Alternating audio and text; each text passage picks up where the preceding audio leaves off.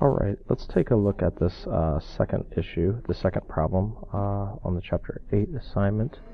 So we have these data points, and we want to do some different kind of forecasting. And let's go ahead and get those entered in Excel. So let's just call it the month.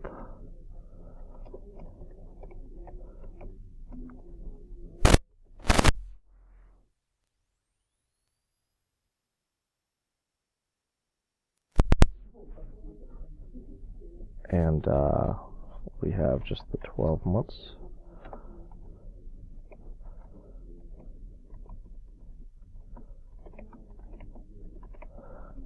And as for the data, what do we have?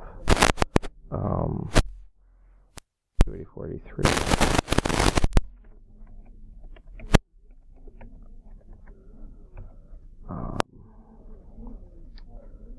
83, 84, 85, 84. And the last four, 82, 83, 84, 83.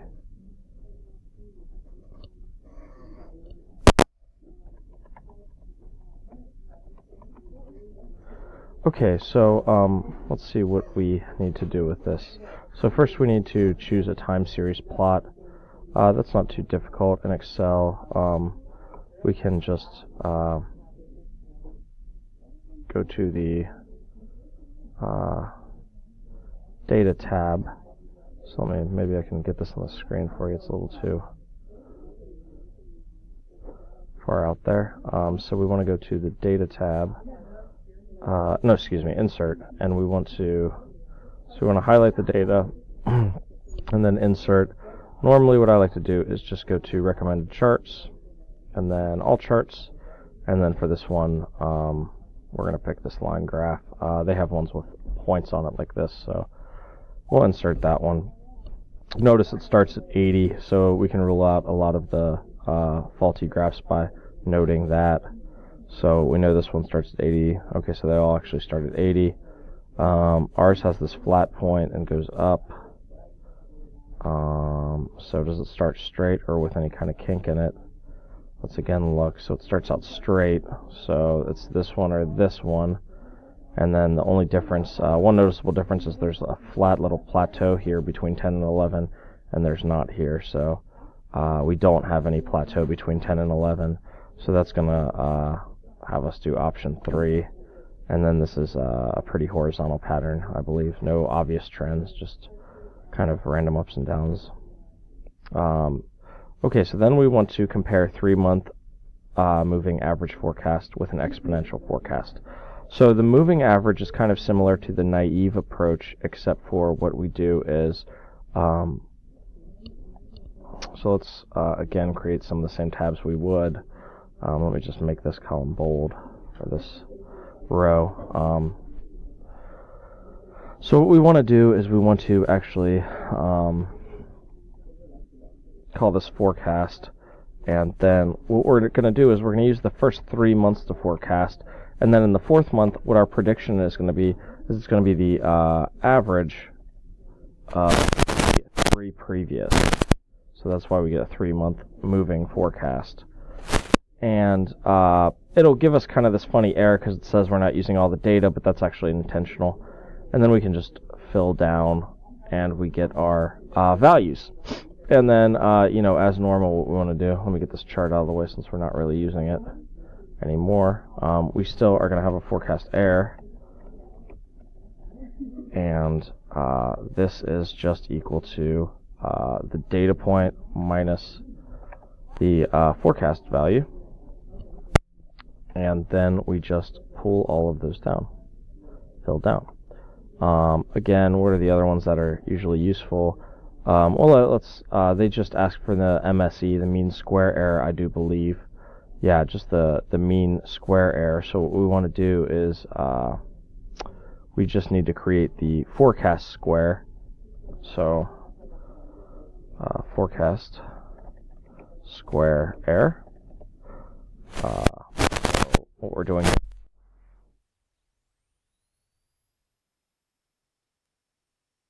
and we fill that down. And then we just take the mean of that data. So we'll call this the MSE for this one. I'll just write MSE for short. And it's going to be the average of the column that we just created. So there we go, 1.23456. So that's pretty easy to remember. So back to MindTap, the moving average is, they want 3 decimals, so 1.23, and then 4, the next one's 5, so it should be 1235. Now they want an exponential smoothing estimate. So what we want to do for that is, let me open up a new sheet, but I'm going to just recopy our data.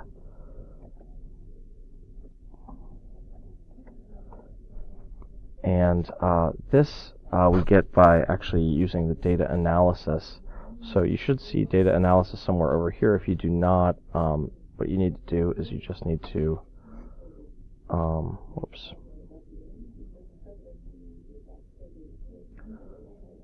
I'm just trying to pull this, nope, wrong one.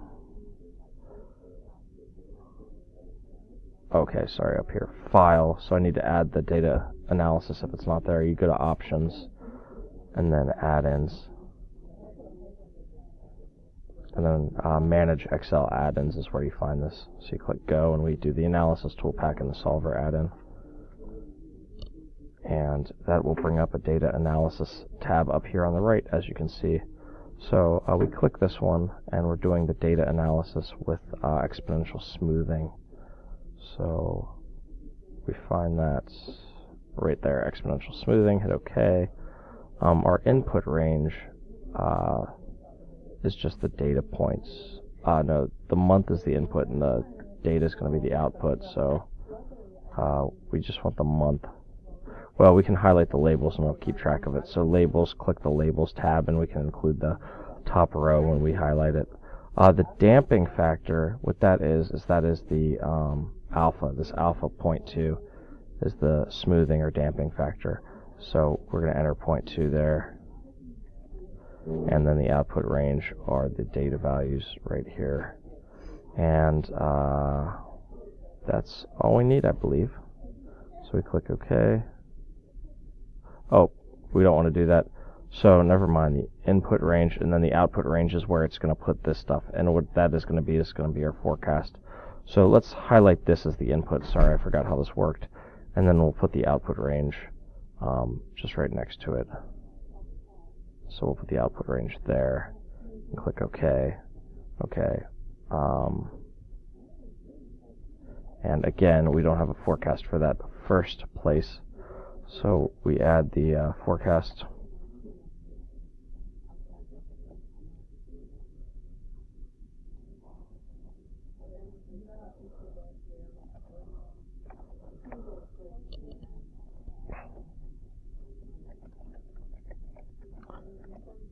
And the forecast error.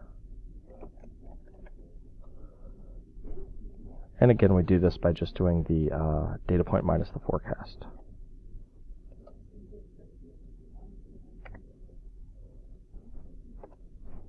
And then we just fill down as before. And we get the forecast error, and then to do the MSE for the exponential smoothing, we just want to square the forecast error.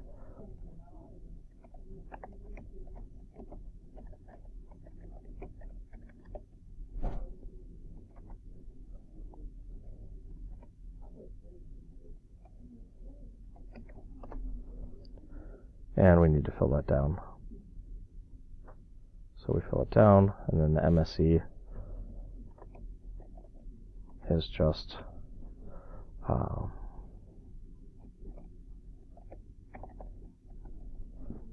the average of the column that we created. Okay, so 1.801 when we enter this in the MindTap. And then because the moving average MSE is lower, we're going to use that as the better point. And what is the forecast for next month? Well, we're going to want to use the moving average. So we go back to the moving average sheet where we were doing it. And again, we can forecast this one by just computing the average of the last 3 months. Whoops. or we can fill down one more since the average is already in there. Remember, it's the average of the 3 previous, so if we fill it down one more, we'll get that value, which is 83.33. So let's go back to MindTap and enter that. 2 decimal places on this one, even though the previous was 3, so just keep that in mind. Let's check the work. Oh, so somehow we messed up the exponential smoothing. Let's go back and run that through again and see if maybe I started the input range at the wrong place. So it was the sheet number 3. So let's run the exponential smoothing one more time. Click OK. So the input range are these values. Damping factor. Let's change the output range so it's just right here and see if it does the trick. Click OK. We'll overwrite the existing data. Okay, and we get one more point. Let's see if we do the average of this one, if it helps. So all of these are working. Okay, so let's try the average of E3 to E13. I think it probably updated.